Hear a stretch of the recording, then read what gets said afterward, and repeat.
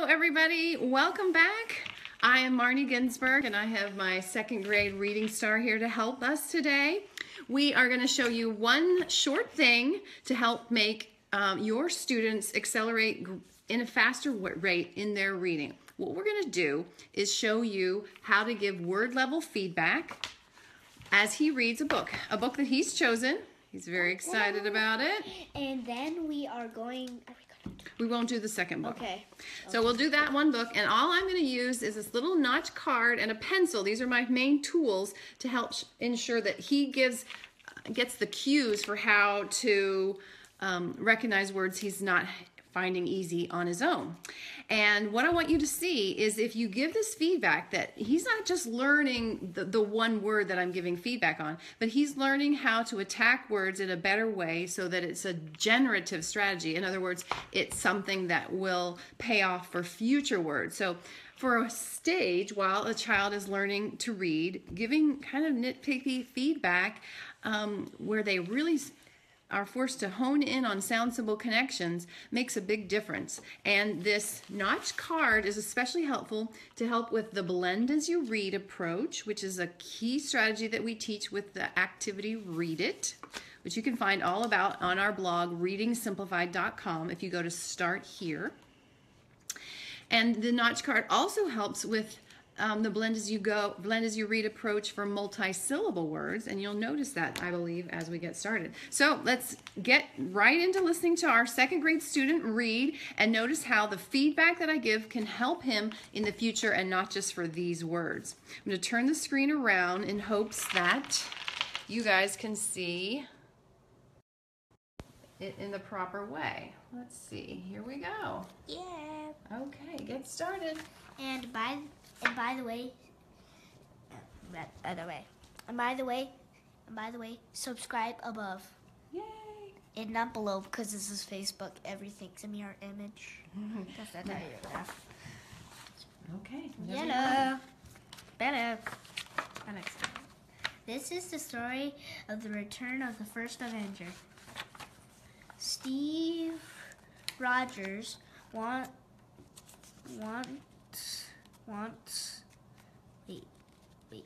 You recognize this word, I bet. Wasn't nice. Always a superhero, and he wasn't always known as Captain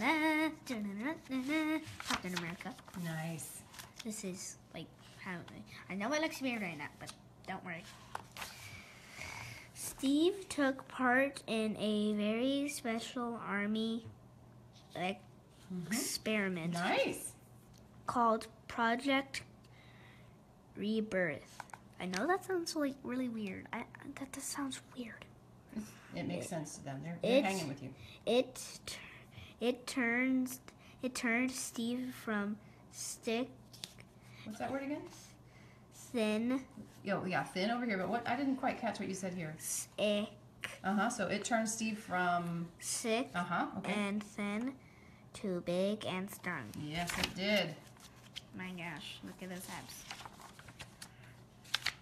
Steve Rogers became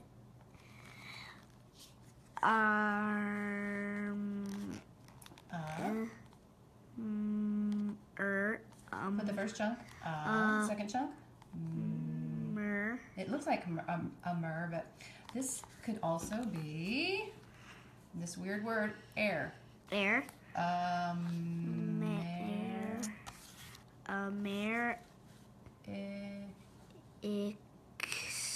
It could also.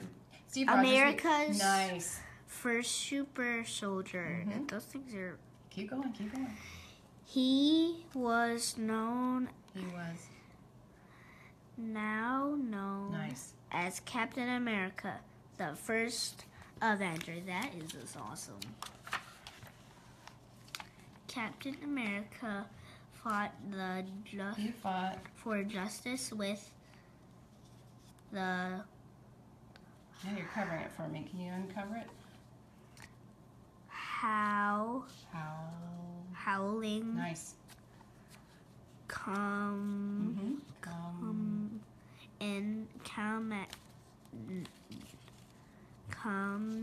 does. Good try. Let's try. Commander. Oh, Doors. That's the chunk. Does. It's kind of weird. Commandos. The Howling Commandos. He fought for justice with the Howling Commandos.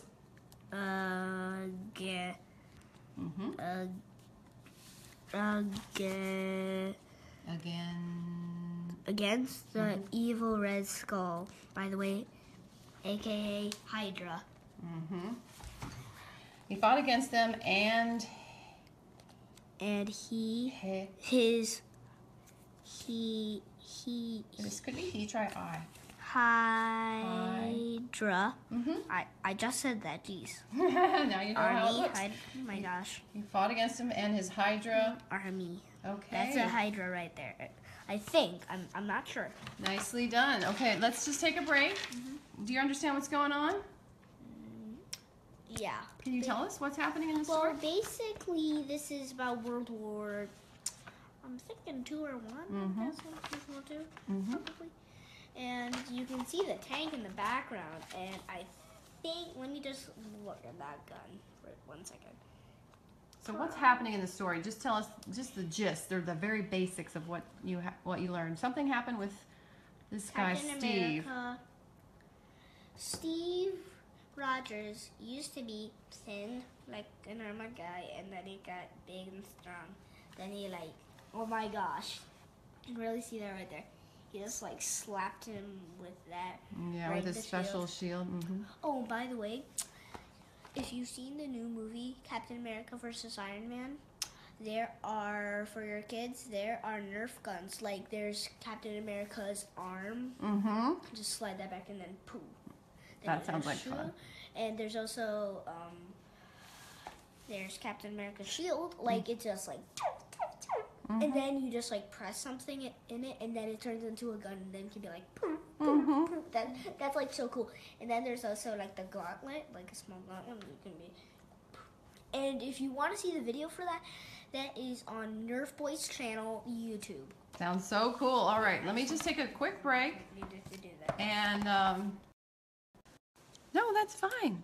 So thank you for listening to our young student. I'm going to work with him a little bit more, but I just wanted to point out to you how cool it is that he is really enthralled with these books, right? I might be reading Frog and Toad with him, or Henry and Mudge, but these are the books that he's picked out, and I think it's making a lot of difference. He's gotten past the point where he's been working on advanced phonics and doing an activity called Sort It to really learn all the spellings of, say, the O sound like OA, as in boat, and OW as in show, and O as in go. And so now he's getting into real books, and the fact that he's choosing this is making it a lot more fun. We're going to keep reading, and I'm going to learn some pretty cool stuff, I bet, about Captain America. And I hope you guys saw that just a little notch card and a pencil can help tune the students into the precision of the word and noticing the inside parts and helping them break it down by chunk or by syllable. So that is a secret for making sure that not only does this young fella do well with this book, but that he'll continue to get better and better with other books because he's got a really strong sound symbol word attack strategy. So if you want to learn more about these kinds of things, please go to readingsimplified.com. As my friend said, you can also turn on notifications here at Facebook so you're alerted any time that that we're going to go live, like Alexis probably was. Thank you for being here again, Alexis. And if you have any questions, of course, I'd love to talk about your concerns about reading. And then finally, do you have a friend who is interested in learning more about how to make reading even better? Then send them our way. Maybe tag them in this post or send them to readingsimplified.com. Our mission is to streamline reading instruction for classroom teachers so it's not so crazy and you can have some more free time, and then also at the same time accelerate your students' learning. So thanks for being here. Can I press? Oh, he's going to press the goodbye button.